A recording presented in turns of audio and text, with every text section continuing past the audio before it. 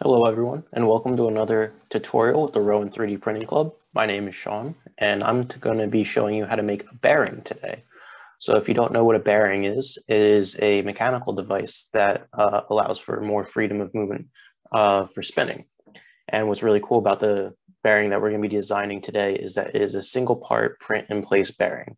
So if you can see, there's balls on the inside of the two rings. And those balls are actually separated from the rest of the part. And when you print it, there's support.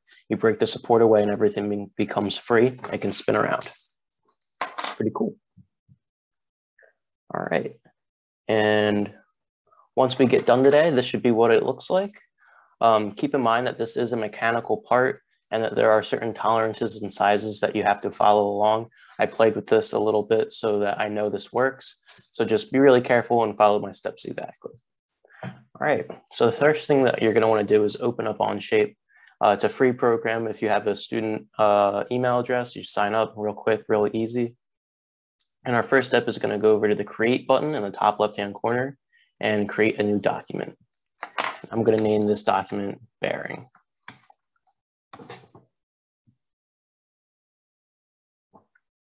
So that brings us to our workspace.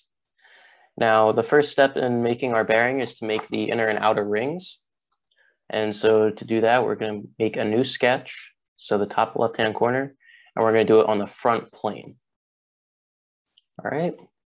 And then just so we can see what we're doing, click on the front face of the cube in the top right-hand corner. Perfect. All right.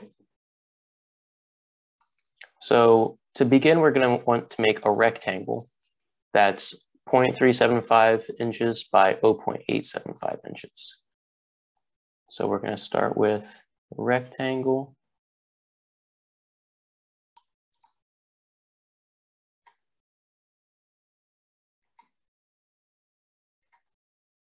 And then you're going to use your dimension tool.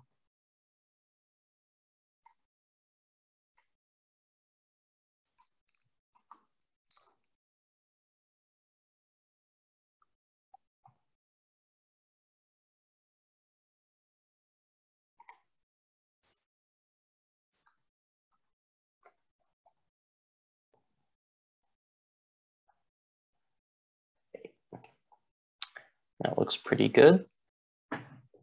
Now, at the center of this rectangle, I'm going to make a circle.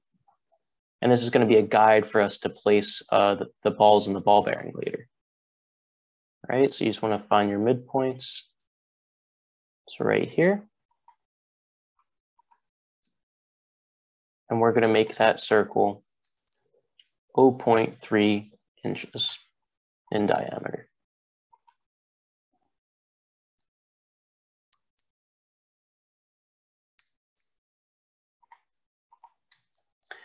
And then we are going to cut away and separate this rectangle into two halves. So we're going to use another rectangle tool. This time we're going to use the center point rectangle. We're going to go from the center of this circle out to the edges of the previous rectangle.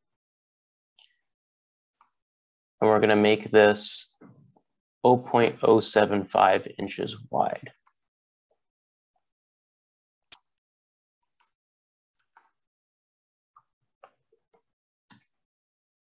Perfect. Now we need to go ahead and separate these two halves. So you're going to go to your toolbar and use the trim tool. Looks like a pair of scissors.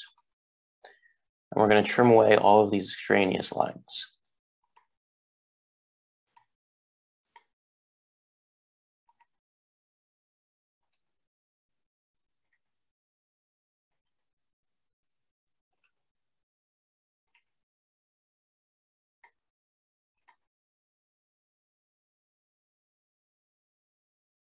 All right, and then when you're done, you should look like you have almost like two squares with a chunk missing out of the middle. And that's going to be our first sketch. All right, so when we're done, we just hit the green check. And now we're going to use the Revolve tool. So this is actually the cutout the cross-sectional area of this part. So you see it looks like a circle. We don't have a circle yet. We're going to revolve this around the central axis and make a circle. So go to use the Revolve tool, and we're going to select both of these faces, 1 and 2. And then you'll see in a red box, it says Revolve Axis. And when we click this, it allows us to pick how we want this to be extruded. So I'm going to pick my Revolve Axis to be right on the center line of the origin. And make sure selected is full. There's different types. You can adjust how far you want it to revolve. We want a full ring, so we're going to do full, and we're going to hit the green check. And when we zoom out, right click a little bit, you'll actually see these two parts.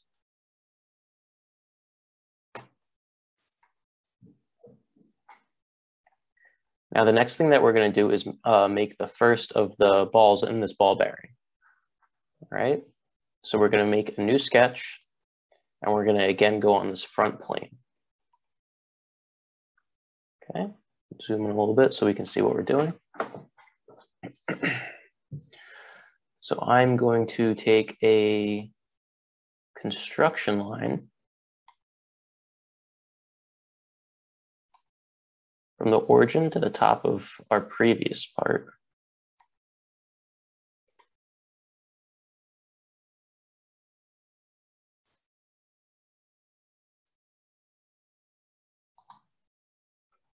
And to make this a little bit easier, I'm going to make our original sketch visible. So if you see, we can see the outline of our circle from this last part.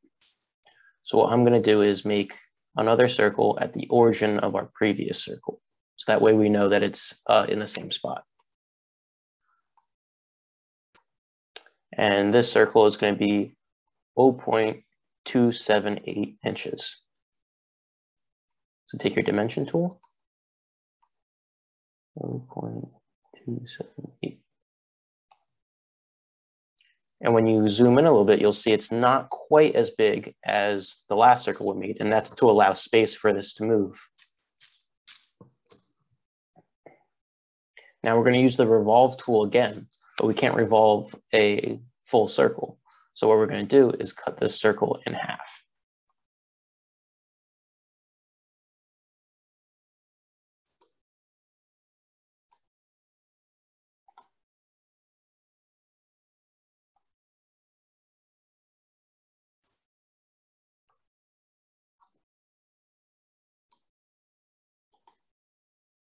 And just like we did before, we're going to use the trim tool and get rid of half of our circle. It doesn't matter which side, just pick one. And that's the last step for our second sketch. So we're going to go up to our sketch box and hit the green check. Now it's kind of hard to see right now, but there is a half circle inside here. So in order to get a better view of what's going on, I'm actually going to right click on Revolve, and I'm going to scroll down to suppress. And what that's going to do is it's going to remove the parts that I don't want to see right now to let me see inside of the previous part. So now we can see just the sketches that we made before. We're going to go over to the Revolve in the top left-hand corner. We're going to click on that half circle. And for our Revolve Axis, just make sure it's the straight edge of that circle. That looks about right, so I'm going to hit the green check.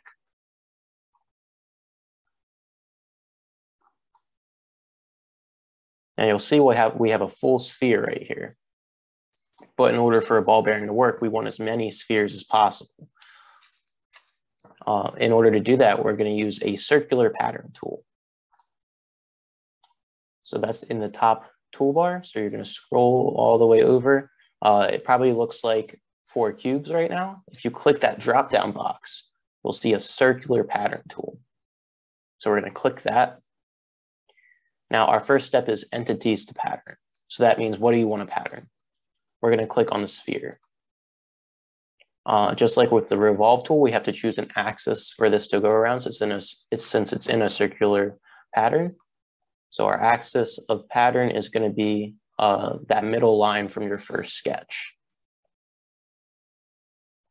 Awesome. Now let's get a top view. So click on top on your home cube. Now we can fit 4. I know we can fit 4. What's 5 look like? Better. And basically you just want to keep going until you have as many of these spheres as possible in a circle, but so that none of them are touching. So I believe for this one, we can only have 9. We can have up to 9.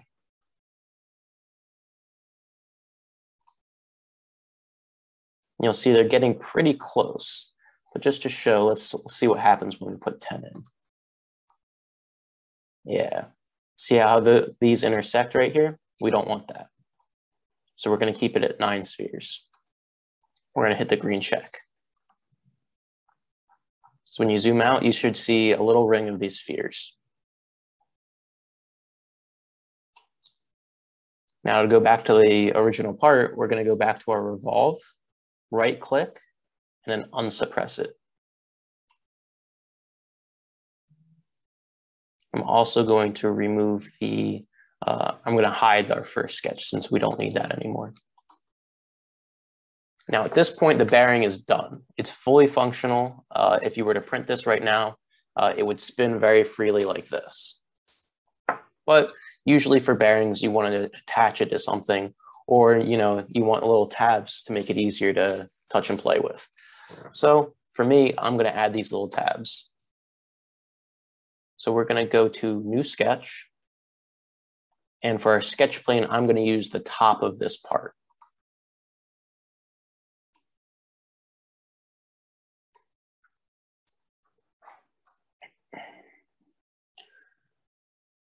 Now to get my references for how I want the tabs to look, I'm going to use a construction square. So I'm going to use the center point rectangle, and I'm going to click the construction tool up here. So that makes it a dotted line, and it won't get in the way when I try to extrude this later. So I'm going to go over to our origin right here in the center. Make a big square.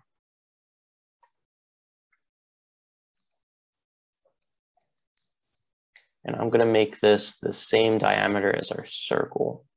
So it should be 0.875 times 2.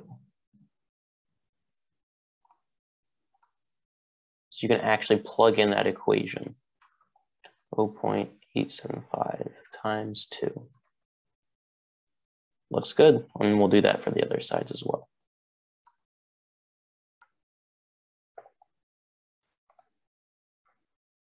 Perfect.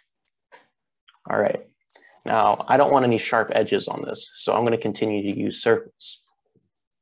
So I'm going to use the circle tool, and on opposing corners of this construction square, I'm just going to draw 2 circles.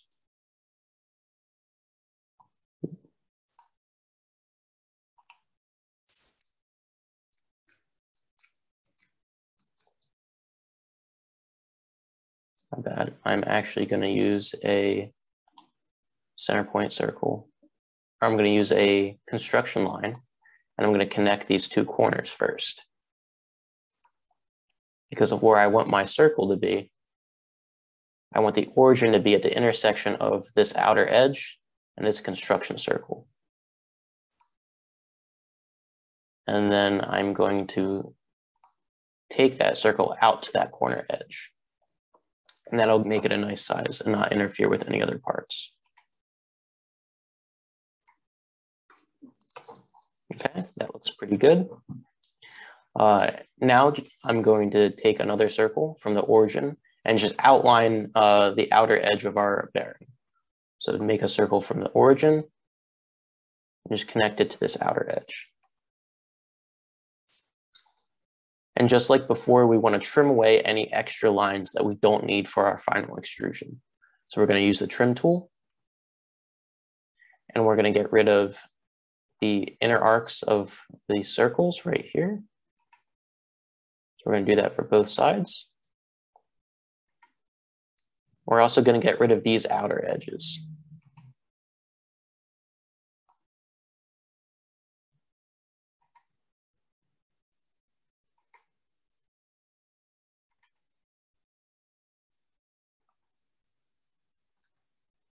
And what that should leave you with are these little Mickey Mouse ear type shapes. And this should be good for this sketch. So we're going to click the green check next to sketch 3.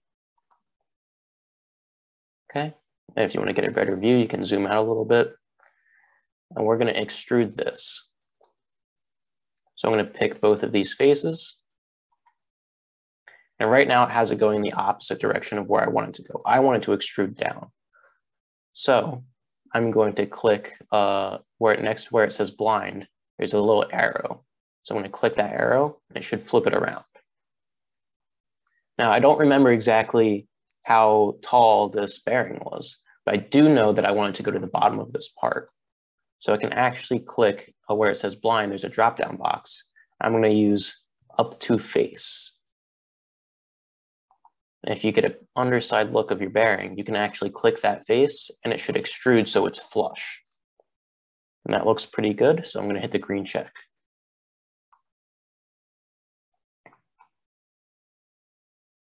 Awesome. Now I have one final step for me. This is optional for you guys, but since this is a bearing and I know I'm probably going to use it for something, I wanted to put some holes in it so that I could attach it to a part and actually use it. So I'm going to put some holes in that fit some machine screws that I have. So we're going to make another sketch on the top face of this bearing. And what I'm going to do is I'm going to make some circles. So I'll make a circle at the origin. And I'll make a circle that's concentric with the Mickey Mouse ear shapes.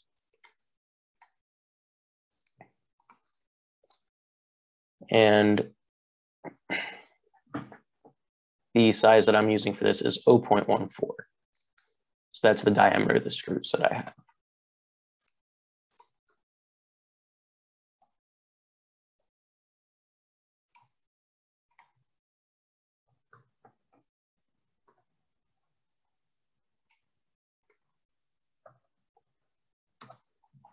Okay, easy enough. And that should be it. So I'm going to hit the green check. And this for this last step, I don't want to extrude anything. I don't want to revolve anything. I actually want to cut these circles out of the part. So you'll see extrude. If you scroll all the way down, if you actually click extrude, instead of new, we're going to scroll over, you see add, and you also see remove. So I'm going to click on these circles under the remove tab. And it says that it's going 1 inch. I don't really care how far it goes as long as it goes all the way through. And if you look at the preview, it does. So I'm going to hit the green check. And that's it. So I hope you guys had fun and that you can use this bearing for lots of cool things or as just a fun toy.